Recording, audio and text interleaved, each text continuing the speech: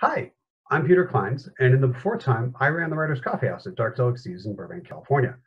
Now that we're all social distancing, some friends and I are going to try and answer your writing questions here online. So ask away. This one isn't really from anybody, but it's a topic that's been coming up a lot lately, which is money and how writers get paid. And I just thought that would be a cool thing to talk about. Or how much writers don't get paid. How much writers wish they got paid. American writers versus Canadian writers. We just learned earlier this evening is different. Writer dreams versus writer reality. American writers everywhere else. Also, let's be honest, TV writers. Oh yeah. All other writers. Yeah. We should probably define that then. Great advances I learned this week. The what? The YA writers, they have a very different class of advance. They do. I don't know about how many of you have been following the Publishing Paid Me. Oh yeah. Mm-hmm. Honestly, it's been eye-opening for me in both ways. Like that there are people who, wow, you're making a lot more than I thought and got a lot more. And there are some people that I'm shocked, like, that's all you made? Seriously? Oh, yeah. So, yeah. Hmm? Yeah. This won't be a depressing topic at all. No, not at all. Well, but I think, it's important that we have this conversation, I think, for everybody to know. Because if we don't have any kind of transparency for this sort of thing, you get new writers coming in and they're getting fleeced because they have no frame of reference. Yes. Yeah. I think it is something that this is a method of getting paid, or I guess a pay structure that most people just never encounter. So the whole idea of, let me put it this way. When I got to go from being a very small press underpaid author to being a big five author, I had so many misconceptions about how things would transition and the difference it would make. And I knew how publishing worked, believe me. And then when I started finding out, like, no, actually it'll be this. No, it'll be that. I'm like, what? Really? What? So, and there are things I wish I'd known sooner. Yeah. And it can be a very opaque system, especially for people who are, because, some people who, the difference between self-pub and traditional is extremely stark on this one. And sometimes, you might be, if you're going on various forums, some information is presented as absolute fact that might be kind of super wrong. A little skewed a little. Yeah, not so much wrong as very skewed, I think is probably a good way to put it. Moderately incorrect. Alternate facts. There we go. Yes. I think what it comes down to is personal experience. Yeah. So and so, I got this, so this is how it all works. Well, I got this. This is how it all works. I do know, shameless name drop. I think a friend of mine was like a self-pub author who then got an insanely good traditional publishing deal based off like his self-pub cred. Mm-hmm. And for a while he was telling people, well, it's that easy. Just self-pub and then you'll get a 6-digit contract. Oh. That happened to The Martian, so, it worked for him. So why can't it work for everyone else? That's it. Let's count it's the like 3 or gambling. 4 people it happened for. Everybody thinks, oh, well, if I keep rolling the dice, I got a bad number, that one. And I've had 4 bad numbers. So this is going to be a good number. Yeah. It's also, you don't get how this works, do you? Yeah. It's also interesting because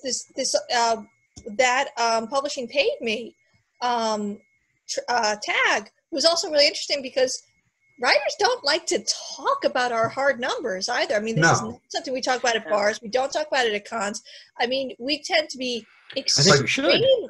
Like, we're so, almost kind of like we're all pretending to be waspy New Englanders, even though I sort of am one slightly. We are very like, ooh, let's not talk about that. Mm-mm. I think that very gauche. Do not mention numbers.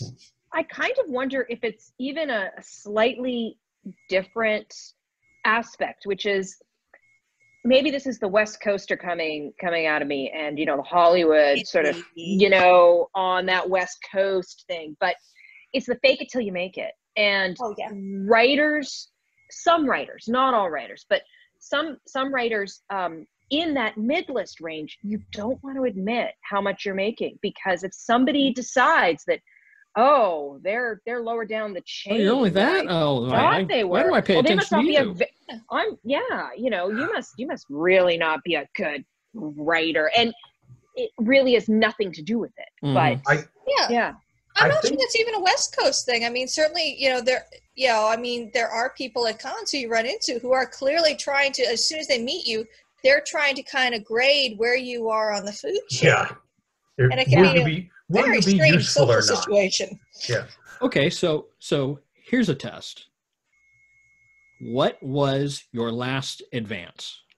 Hard number. Actually, can I tag on to that? And before answering, Shoot. How comfortable do you feel answering? I actually don't think I can answer for my last advance. That's okay. You can go back to the I can understand. recent one that you can talk about. I think I would have to go back like a couple books. That's okay. For it. But I'm also in a weird position because, well, let me start with this. I mean, in all fairness, my first 4 books, the total advance for my first 4 books was $5,000.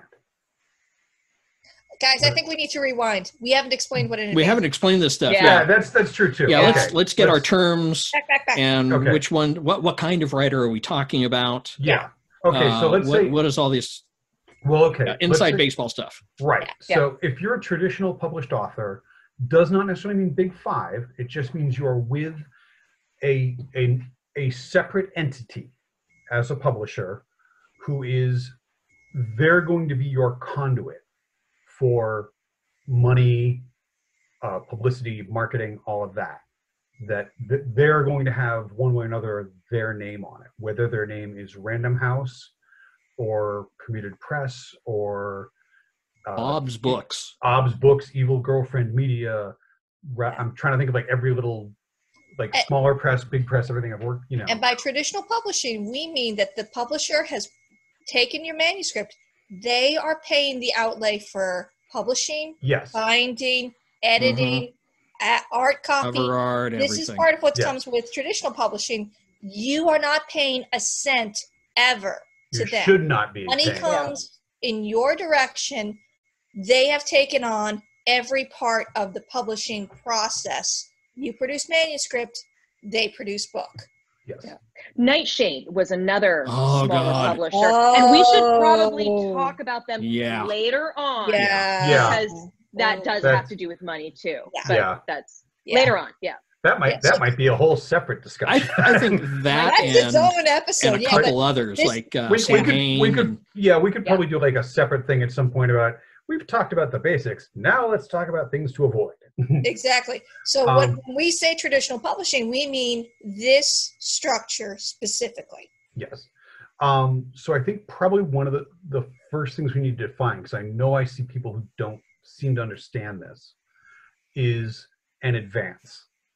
An advance is not the idea a lot of people seem to think is like an advance is a payment that like they're buying your rights, which is not what this is. Basically, literally an advance is an advance payment that you've made a deal with your traditional publisher for whatever terms your contract has. And your publisher is saying, well, here's the deal. You're going to get, and I'm pulling numbers out of my butt, but you're going to get, let's just say for easy math, this is very unrealistic. No one needs to make comments anywhere. You're going to get 10% of every book sold because we're getting the other 90 to make up for publicity, binding, marketing, art, all that. But we have such faith in this book, we're going to give you a bunch of that money ahead of time. Like we're going to give you a payday loan, basically. And that's what your advance is, that you're getting 10% of every book, but they say, we're going to give you 1,000, 2,000.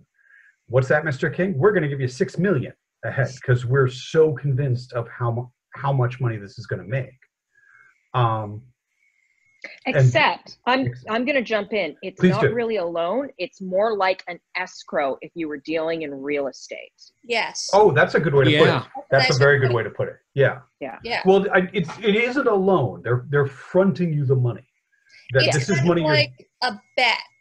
They are betting that you're this is at the least stake that make they're this number. And that's also a good way to put it, because I know one thing my agent talks to me a lot about.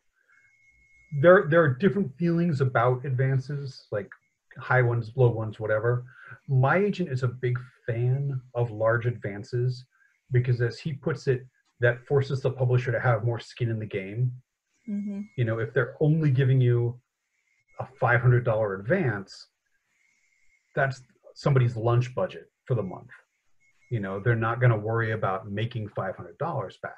If they give you 500,000, they want to make really want to make sure they get that money back, because that money is yours. As long as you fulfill your agreement with them, they can't ask for it back. They can't come to you and say, 2 years from now, Peter, the sales are low. We're going to need some of that hot money back. You're like, no, that's mine. You made a bet. Yeah. Right. That's just why it's not a loan. Right. Exactly. And I think they can't ask for it back as long as you fulfilled your part. Yes, which is another big myth, that they'll give you this advance and then in 2 years they'll want it all back. Oh, they can want it all they want. It's yours. Yeah. It's in my bank account. So, although there was a famous case recently. Go ahead. There was a very famous case recently. It was the author of Pride, Prejudice, and Zombies. That guy, his advance was requested back for one of his other series. Crap, so it occasionally happens. But that had the extenuating circumstance of it was paid in advance, but he wasn't able to produce a manuscript that met the criteria that they wanted. Right. They wanted. Yes. So they couldn't come to agreement because they were just like, dude, you took too much of this other book. Right. And that's what Brennan said. As long as you meet your responsibilities, you turn in a manuscript, you accept edits, whatever. Yeah. They're not going to come and say, gosh, Stephen, we need 9,000 back because the book didn't sell in the first year. It's like they gave you this advance. The advance is, if you do your job, the advance is yours. Exactly. Yeah. And I think it's also important their criteria. I think it's also important to keep in mind that the advance is sometimes the only money that the author is going to see. I bet usually. In a lot of cases, most don't earn out. That's another thing we need to define, is what earning out is. Yes. Well, I think probably that's a good thing to end advances on. That I think a lot of times, definitely the big five, not as much smaller presses, but I think a lot of the big five, I know they do math. That they sit down and figure out, okay. They do math. They do. What should this mathematically? What should this advance be? That they want to sit here and figure out how, like, realistically, how much is this book going to make? Because the other thing is, if we sit here and run the numbers, that they're making 90, we're making 10%. Again, in our idealistic, simplified thing. Okay, let's just say, Stephen, congratulations, you just got a $50,000 advance. And you're making 10% off every book. But the thing is, they're making 90, so that really they're going to make back their money for the cover art, their money for distribution, their money for that, and that $50,000 advance.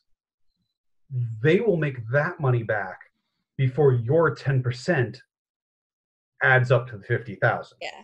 Because what happens is, and that's what the math is, calculating that point of how much do we think it's going to sell, so we know we'll make our money back. Exactly. If you do, that's a bonus. If the author makes it, that's a bonus. Yeah. But so Stephen's 50,000 it's all in his hot little hands. The day that book gets published, he's got $50,000 in his hand. By the time it's published. I'm going to explain how we are, how that 10% works. So then, for every book, so Stephen had that money. Every copy of Stephen's book then that sells, his 10%, eats away at that 50,000. So essentially he has to earn out. So until Stephen's 10% of the books earn 50,000 plus 1 penny, Stephen doesn't see any more money from that book. It may never earn out, in which case Stephen still has $50,000. Right. But the day it makes that 1 penny, now it's earned out. And now that 10% that previously had been eating away at that 50,000, that is now what we call royalties, because that 1 penny, Stephen's going to get a check. Technically, that 1 penny. Yeah. Technically, it's been royalties all along. It's just been Exactly, royalties that are paying off the advance. But when we say we're earning royalties, that means that you've earned out, and now you're getting a check like twice a year. It's always kind of fun. Sometimes 4 times a year if it's audible. Well, it depends on a lot of things. And also with the advances, you don't get all the money at one time. Yeah. Oh no, you get cut into pieces. And that's, I think, another big misconception of, you got this 50,000. It's like, no, you got probably got it broken up into 3 things. It would be 50,000 if they gave it to Stephen for 1 book. Then he'd have that 50,000 in his hands on the day. Well, but no, not even that though, because what'll probably happen is you'll get 17 grand on signing. Right. Yeah, exactly. Give you another 17 grand on delivery. You get the third on and then signing. on publication. You get a third on everyone agreed to get it, and then everyone agreed, and then on that. You can also get some monies too. Like when I sold my trilogy, 2 of those books were not written, like not even a little. So what they did is my first payment was really amazing because it was a third for book 1, a third for book 2, a third for book 3 on signing. Yeah. And those were books that didn't even exist yet. But I didn't get the rest of those monies until I delivered a book 2 manuscript. Then I got my next chunk of money. Then book 2 got published. I got my last chunk of money on that. So technically I had signed this contract that was offering me, like, I don't know what was it, $27,000? It was pretty sweet. 3 books. But it was this amount of money. You just made so many people listening to this feel bad now. I'm sorry, but I was really proud. I actually ran into that when I posted something on that publishing, the paid Twitter hashtag, and that was good money. Yeah, but I got a couple people pinging me going, oh my God, I feel horrible for how much money I'm making. I had no idea people were making so much more than I am. I think that's why we need to talk about it more too. Exactly. Because typically the only person you talk about this with is your agent. Like your agent has more of a bigger picture than you. That's also the nice thing as agents, because then they can talk about it. They get you more money. They get you more money, and you can be the nice person. Like, oh, my Attack Dog agent is she's yelling with you, because you got to deal with that person later. But yeah, so it's kind of, it goes in those chunks. So like you might sign the contract, but you don't have all the money in your hands. It might be 3 years or more. Like I think John Scalzi's talked about this with his advance. Yeah, which is like a 10-year contract. It's a 10-year contract, which is still amazing because that's money you can make. It's money just waiting there for you to achieve it. No, as long as he keeps writing, he knows he's got money coming in. Yeah. I have a great way of explaining this to new authors about how the payment system on the advances work. Well, and so everybody, the previous 20 minutes has been useless. Yeah, just listen. I'm gonna make a note down in the description. I'm excited. Minute 22. Skip to 21 minutes. Excited, and publishers can't trust us to finish anything. They're not wrong. No. They're not wrong. Writers have a long history of taking money and spending it and then never handing anything in. Or freaking out. And then... Yeah. So publishers have learned from this, and that's led to we'll give you a little bit now. And then once you give us a manuscript, we'll give you a little bit more. It's and like a trail of cookies, actually. Once the book comes out and you don't screw it up on social media, we're going to reward you again by giving you more of the advance. Actually, you brought up a great point, and this is my random question sort of for all of you. Because now I'm wondering, when they're making those advanced calculations, you know, big press, small press, whatever traditional publisher you're with, how much of it do you think is based off their impression of you personally? I wonder if a bit, because they've got to look at sometimes people's track records and be like, yeah, exactly. There are famous examples who we're not going to talk about by name of people who have screwed the pooch. Yeah. And well, just I'm whatever curious, reason could not do it. If they got a further deal, that would be definitely like. How many of you talked at any length to your editor before you signed a deal? Because I know actually when I got my agent and he took my books to Random House, to Crown Publishing, I actually talked on the phone with my editor Julian for probably 3 hours. Oh, wow. Before we even decided let's go into business together. And it was just random stuff like, what movies do you like? What's your general workday like? What's your just, you know. I did get the impression like they do suss you out a bit. Like, how serious is this person? Is this a fluke? Is this a flash in the pan? Or are they going to be a workhorse for us? You know, I mean, they do have to assess that to a degree. Yeah. Yeah. With stuff you haven't done. Yeah, I ended up dealing with the Canadian branches of Random House and Simon & Schuster. And then I eventually, with my first series, I ended up talking to some of the American, I worked with an American editor for Simon & Schuster. But yeah, they spoke to me at length on the phone.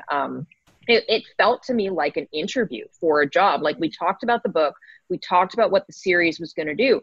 But you know, now that you brought it up, Peter, that's a fantastic point. Like, it felt like I was interviewing at a research lab or for a, you know, executive position at, you know, a biotech company or something. Like, it was that kind of a format, though a little more artistic, because we were talking about zombies and adventure stuff. For me, the experience was kind of both ways.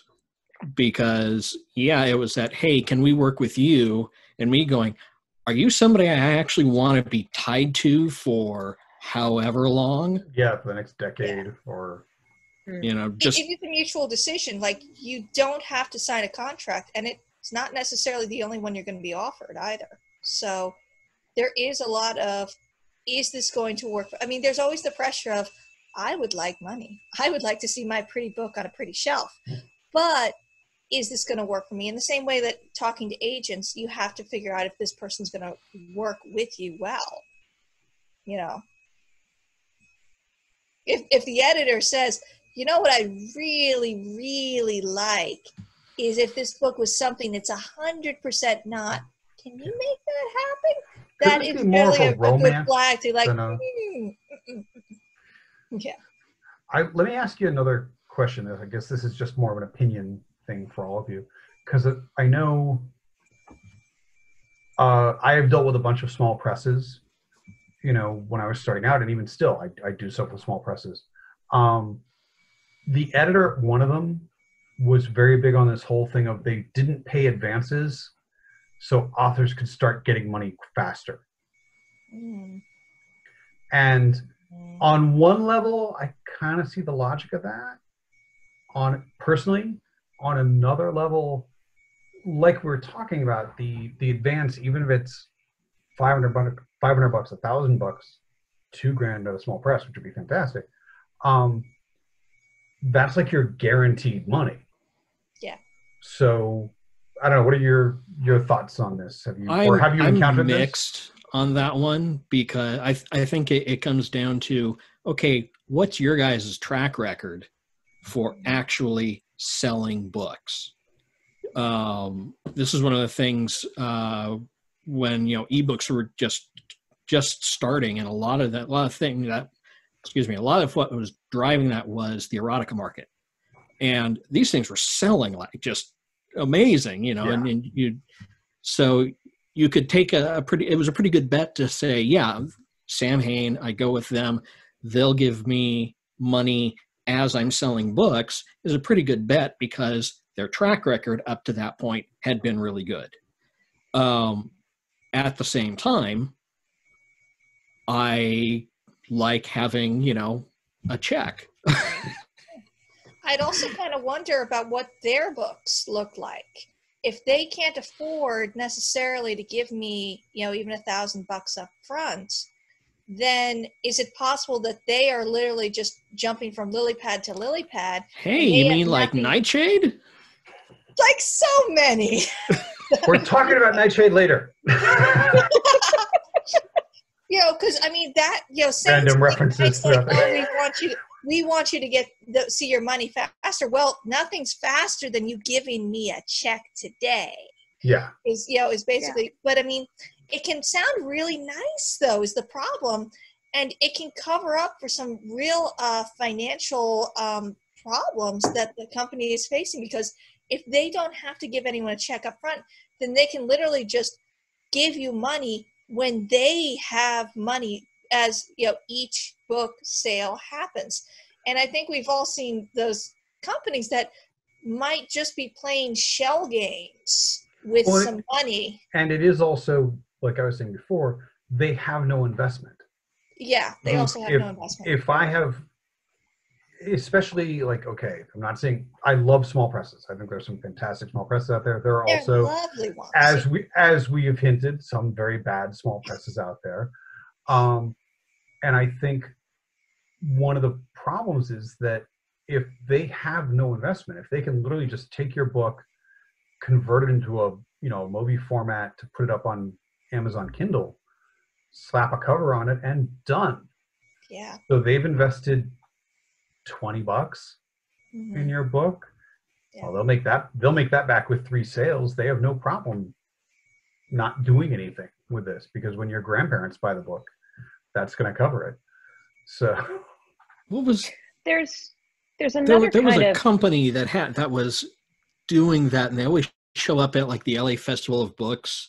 It's God damn it, Write something. I'll have to find it, but that's exactly the kind of thing that they had been doing. So they're saying, well, we're going to help you. We're a publisher, and they're really just vanity press. Yeah.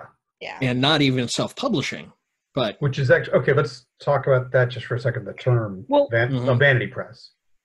Yeah, vanity press is very distinct from traditional press. Yeah, the vanity press is a publisher who basically you are getting your book sold and produced and all that, so that grandpa can buy a copy. Yeah. Nobody's going to see it in a bookstore. It's not going to be marketed. And a lot of these are scams, and you pony up money for most of that. So exactly, an itemized you're paying for it. Here's how much it's going to cost to bind your book. Here's how much it costs to get 500 copies. Here much is this. You send us a check for this amount. Basically, that's a vanity press. The term I've realized, and I think this makes a lot of sense to people nowadays, you're basically paying somebody so you can self-publish. Yes, is what a vanity press is. Yeah, go. The difference between and I think it's a very blurry line between the vanity presses, the traditional vanity presses, and these branches of publishers who say, well, we're not going to give you an advance on your royalty, but you know, we're going to give you a 40% royalty instead of a 10% royalty. So we're going to give you more money, and you're going to start making money sooner.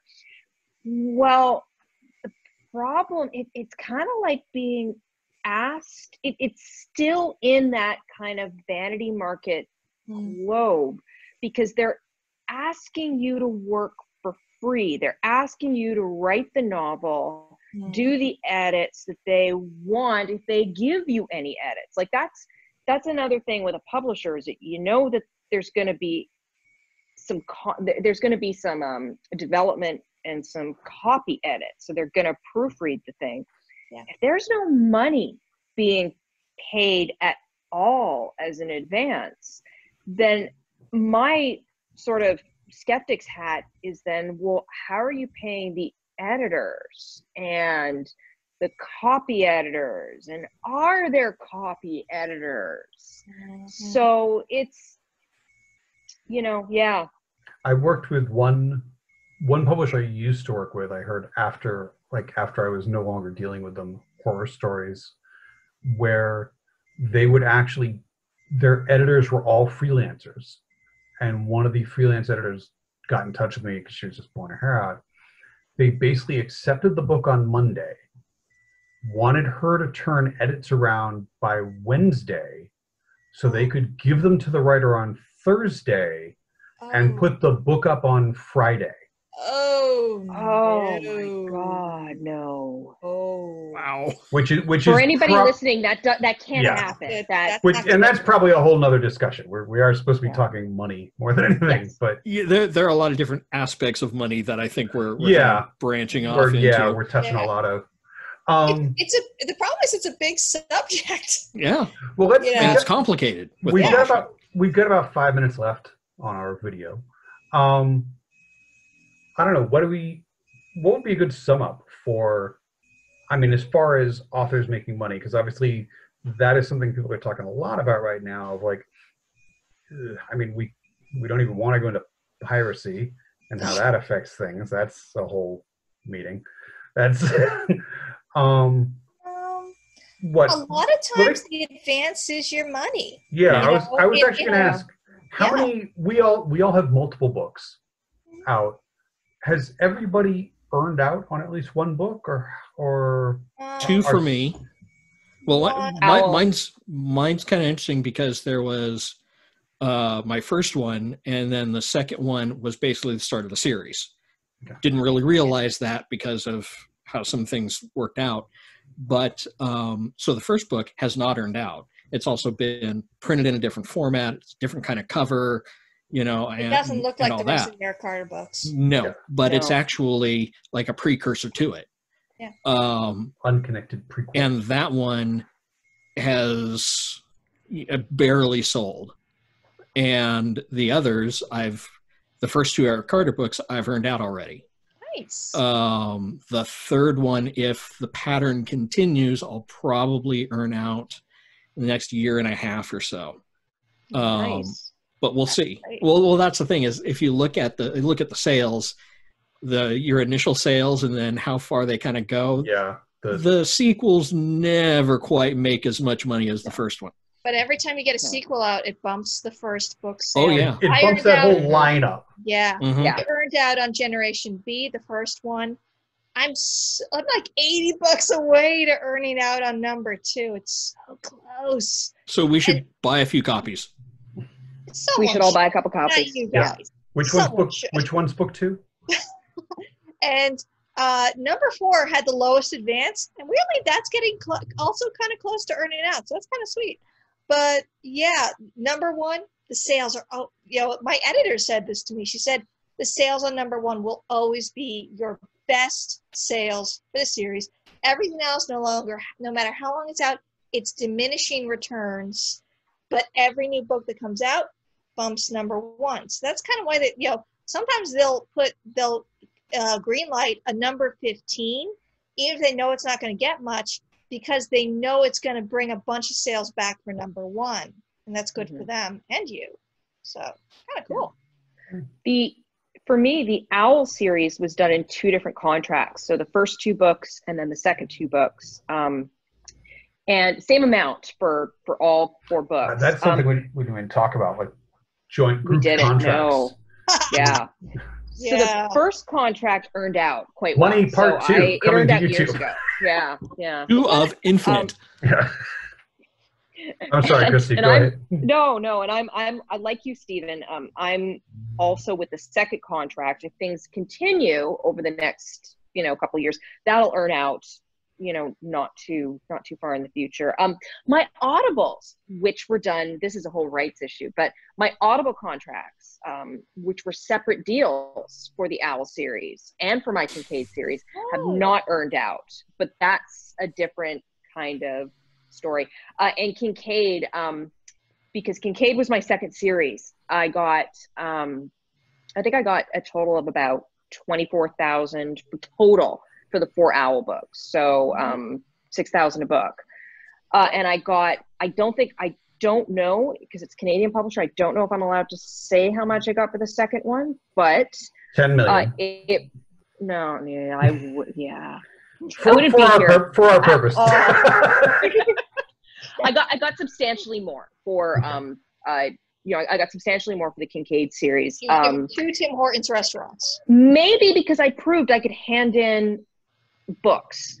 That's possible. That might have been part of it. We mentioned that.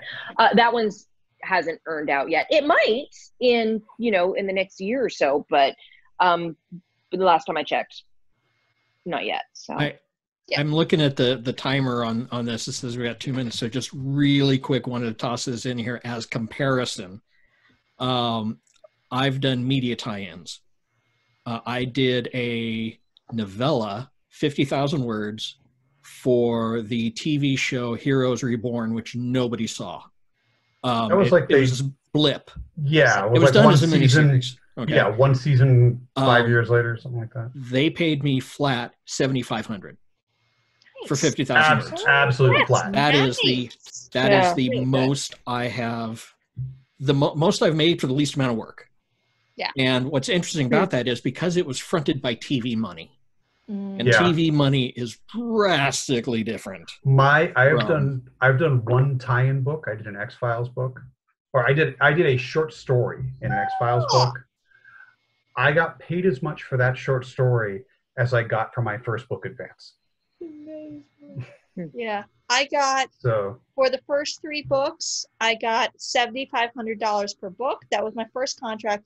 It was a separate contract for number 4 because that was kind of their Hail Mary on the series, and I got $5,000 for that book, which given the sale, which is still really good.